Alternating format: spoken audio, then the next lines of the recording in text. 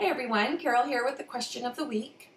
This week I've been asked a lot, I've seen it on the Facebook support group, what about the hCG meal replacement shakes? So I'm going to talk a little bit about my view on the shakes.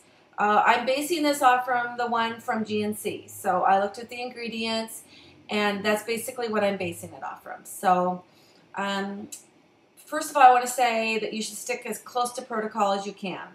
So I believe that Dr. Simeon's, he did such an awesome job with this protocol, and we should stick to protocol as much as we can. The only thing I really talk about that I really believe that you should have is coconut oil, and you can watch my other vlogs on that.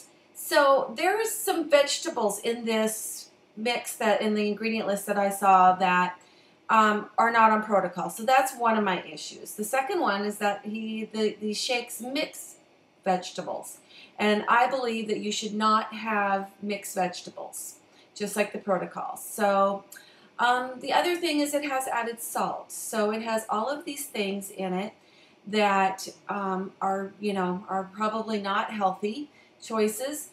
And it's somewhat processed, and you don't know what the process is. So if you knew the process and what the company went through to make this, it's different. But it is a little bit processed, and so I'm very process free.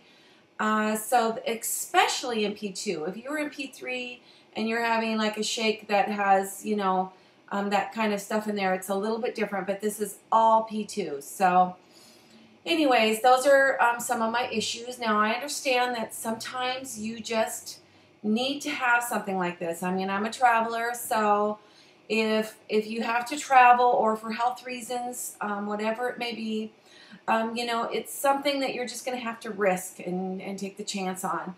I think that there's a lot of things that could happen. You may not see it right away. You won't have as big as you might not have as big of losses. The other thing is you could stall later and not know why you stalled. So I think, going back to the basics of the protocol is the best, and preparing your food at home so you can watch your salt intake, use sea salt, and, not mix the vegetables and use the vegetables on protocol.